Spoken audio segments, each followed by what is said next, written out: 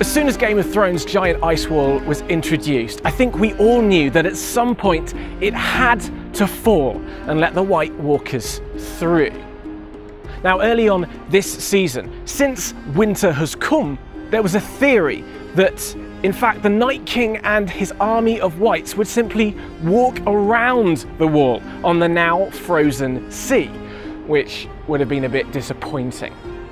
But it turns out, spoiler alert, it was the zombie ice dragon Viserion who caused the downfall of the wall.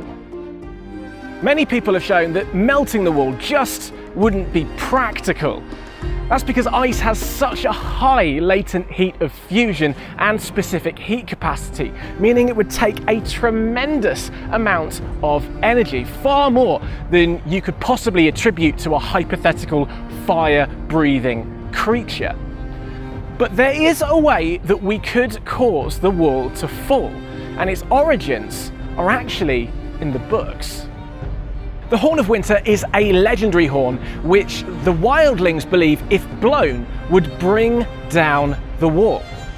Now, that's not too much of a stretch.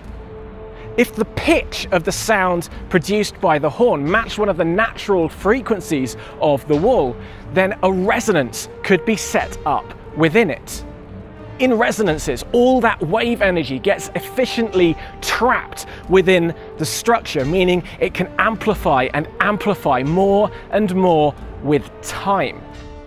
We've witnessed the level of destruction that resonances can cause, for instance, with this bridge.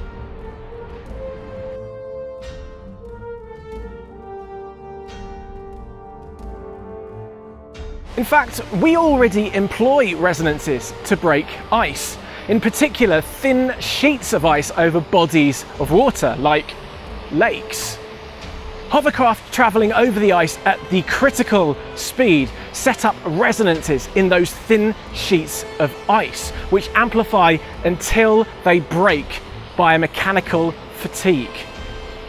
Now, with these thin ice sheets, it's usually shear or surface waves which are set up, but the principle would still hold for sound or body waves in a giant block of ice. So what should the Horn of Winter sound like? Well, as I established before, the average thickness of the wall should be about 90 meters, and the speed of sound in ice is 4,000 meters a second. And don't worry, if you, like me, believe that the wall has to be actually made of pykrete, it doesn't change the numbers too much. The fundamental frequency of the wall then works out to be 22 Hertz, which is barely audible for most people. But don't forget that harmonics, whole number multiples of that frequency, will also lead to resonances or standing waves which perfectly fit within the wall. For instance, this sound has a pitch of 66 Hertz, 3 times the fundamental. So that means an inception bois could cause the wall's destruction. Mind blown. And it turns out you wouldn't even have to perfectly tune the Horn of Winter, because the wall would act something like a waveguide. Now, while multiples of 22 Hertz would be just right for any waves travelling at right angles backwards and forwards through the wall, any sound waves that were travelling along it as well as through it would travel a slightly longer distance and therefore would require a higher resonant frequency.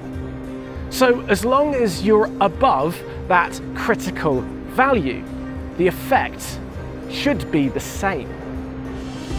But blowing the Horn of Winter to take down the wall might not look quite how you imagine.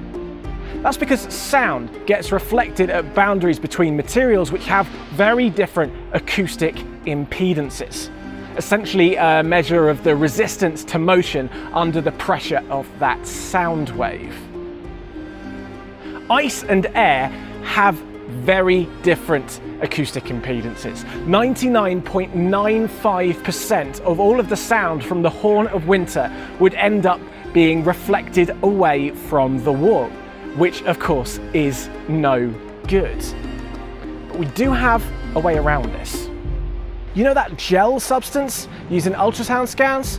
Well, that's there to match the acoustic impedance of your flesh, to try and limit the amount of sound reflected by your skin.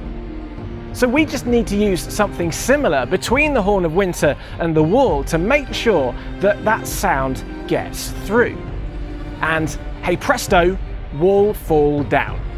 And that is how this season of Game of Thrones should have ended, according to physics.